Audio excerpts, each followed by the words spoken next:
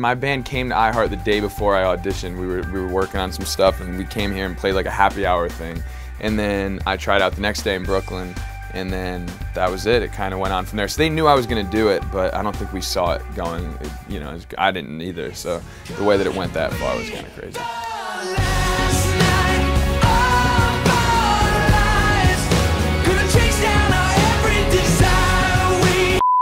I ended up writing on every song on the album, so I think it caused it to take a little longer, I think, than what's been happening in the past to people that have won these different type of shows. But you know, Scott, who runs my label, was, you know, passionate about kind of letting me be creatively involved, and you know, it was unbelievable. I couldn't be more thankful. If I had to vote for Kelly or Carrie, that'd be a tough one.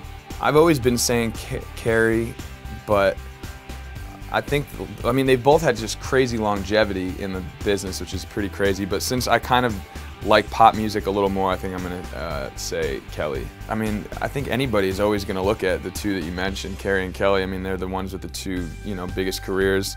And I think as well as Adam Lambert's done a really great job at kind of, you know, him, Jennifer Hudson, people that haven't even won have had these massive careers. So, you know, the main objective, I think, is to just come up with good songs. If you can get your songs, you know, working on radio and social media-wise, having them kind of take off, it's kind of what it's all about. So that's my goal, is to just keep putting out good music. Oh, a beautiful light comes out of the dark. We got nothing but heart, can't just wait here to see what it brings. We got too many hopes, we got too many